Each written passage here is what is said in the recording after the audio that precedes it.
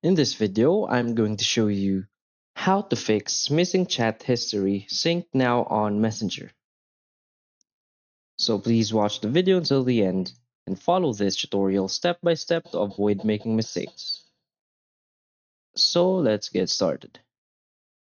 So if you're seeing this missing chat history sync now option not showing on Messenger, so what you want to do is to follow these methods to fix it. So first open your Messenger application.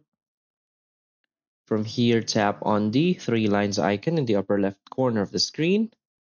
Now tap on the gear icon, which is our settings.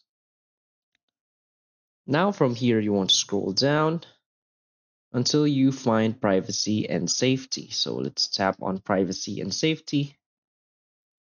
Now here in the security section, you might want to tap on end-to-end encrypted chats.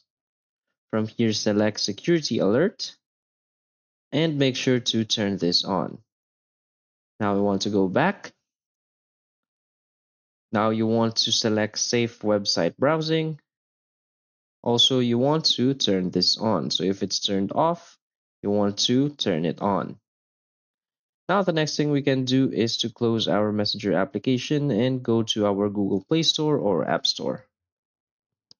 So search for Messenger and make sure that your Messenger application is updated to the latest version. So if you see an update button here, you might want to update it to the latest version.